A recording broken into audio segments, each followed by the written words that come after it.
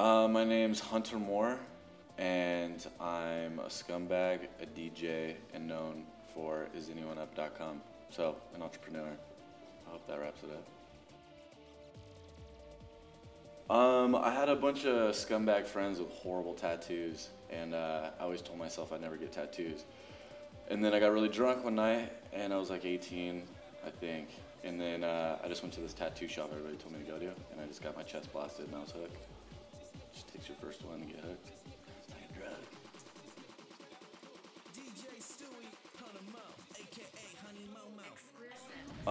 I got my chest tattooed, and I don't know, I just wanted something religious, and I wanted something my mom couldn't see, because I thought I'd make her cry.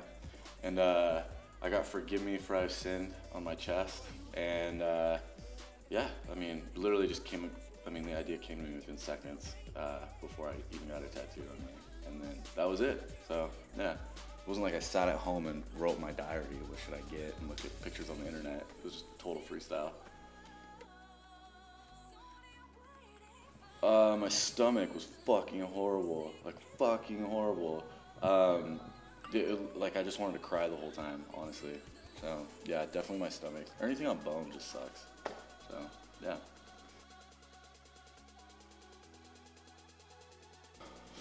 I don't know, I have like one, I don't know, it's just, I don't know, I never counted or anything. A bunch of little stupid ones combined with cool ones, so just one big stupid one.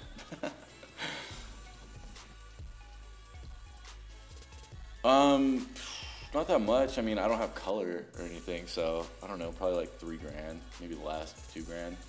Yeah, nothing crazy. I have my mom right here, and it's my mom. I don't know how else do I say it. It's my fucking mom. So, and I got my dad too. I got this on Mother's Day, which was crazy, but it's my mom. It's my family. So, you know, they were kind of creeped out, honestly, but whatever. Love them.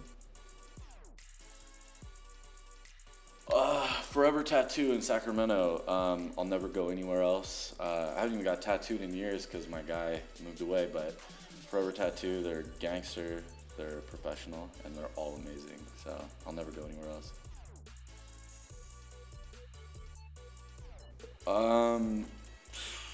The non-shitty kind. I mean, I like all styles of art, so it's not like I could just limit myself to one.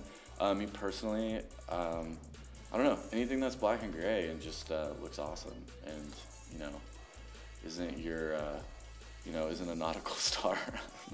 But all styles, all types of art. Do you prefer black and gray to color?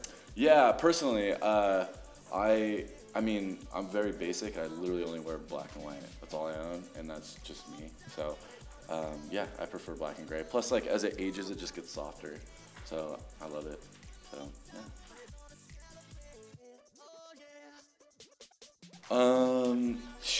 Honestly, I don't even know. I come up with stuff when I'm, like, partying, or I'll see something on TV or something, but I don't know. I don't really know. Like, when I like something, I just go out and get it. But right now, I just kind of don't really know.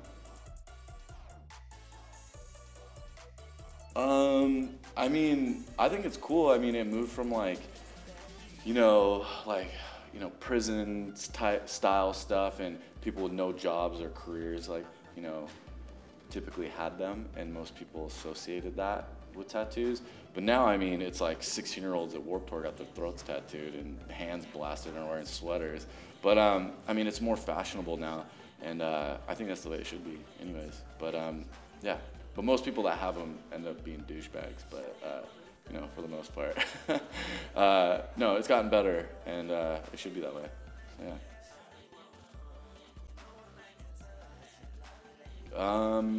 If you're a girl, don't, because you're gonna get something fucking retarded. And if you're a guy, I don't know, just know what you're gonna want. I mean, it's gonna be on you forever, but I tell everybody it's you get what you pay for. So that's the best advice for tattoos.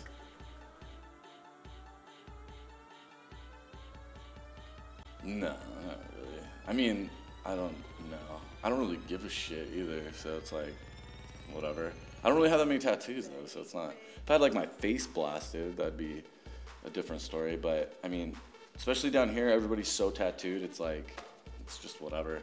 But I don't know where I'm from. I don't know. No one really. I think the views just changed in the last 5 years. Like it's just fashionable now. I have no idea. Girls like my Twitter number count of followers or whatever. So I don't know. My dick's in their mouth regardless. So I don't know. I don't think they're usually talking about or thinking about my tattoos, and neither am I.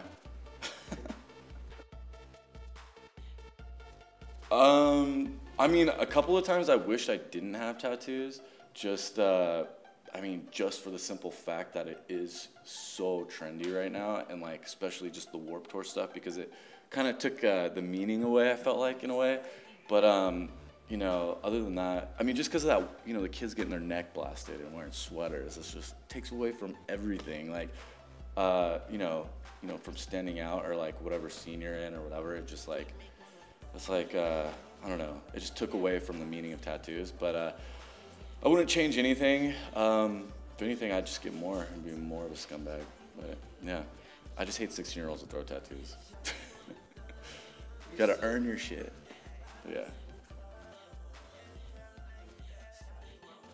Yeah, I'll be like a dirty old man. Hell yeah. I mean, I don't know. I don't think that my views will change. I'll just be banging hot-ass old 80-year-old women with no teeth. But that'd feel hella good. Huh, Yoshi? But yeah. I got this anchor behind my ear when I was fucking belligerent in Montreal, Canada. And I actually don't remember getting the tattoo.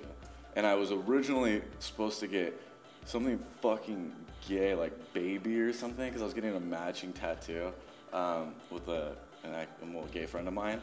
And then somehow I picked this shit, and then he had like baby or something on the back of his neck. I regret it. It looks like fucking shit, honestly. Actually, I don't regret it, but I wish it was done better, because the story's awesome too. But other than that, you know, everything else I just like planned and I got.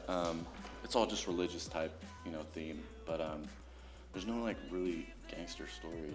I got when I got my stomach tattooed though, I fucking hated it, and they destroyed my stomach tattoo, like horrible. So I refused to pay it, and then I had to fight the whole tattoo shop, and then my family, it was like the only place I went somewhere else besides Forever Tattoo. And then my whole family got involved, and it was just like this huge fight over a $15 fucking shitty stomach tattoo. And then I had to get it redone. So that's the only story that's like gangster. Yeah, I got like Jesus and Mary, and then, you know, cherubs and a bunch of arm hair. And I got a cholo eye for California. It's a little eye, but then you know, the drawn-on eyebrow. Other than that, it's all religious. Oh, and I got a tattoo in French. Most of my tattoos are French, but that are script anyways. But I got hated when I shut down my site on my hand. Well, why French? It's just beautiful and it looks cool, and most people don't know what the fuck it is. So, you know, even if it was some ignorant and stupid, like, at least it looks pretty. So, yeah. Yeah, I'm touring the country. I got 3 tours booked right now. I'm doing some stuff with the Millionaires and Trey Cyrus and a bunch of stuff on my own. And I think I'm doing something with Nathan Ryan, who I haven't heard of. And I sound like a dick for saying that. But we got a bunch of tours coming up and a bunch of international tours, Canada and Australia. But that's mostly just promoting me having sex with a bunch of random girls and getting you laid, basically, and lots of boobs. Other than that, I'm filming for my new site, huntermore.tv, and it's going to be a little bit like Is Anyone Up, but a lot more video content, and it's going to be like Girls Gone Wild meets social media meets isanyoneup.com. And I got a book coming out, just lots of boobs, pretty much, tons and tons of boobs and vaginas and maybe a couple dicks sprinkled in there. But other than that, yeah, just follow the Twitter at Hunter Moore. This is Hunter Moore. Thank you for watching inkanhonor.com, and follow me on Twitter at Hunter Moore. Is that cool? Yeah, it's fine. All right. I mean, we could get my wiener out or something. No, you can't put that on YouTube.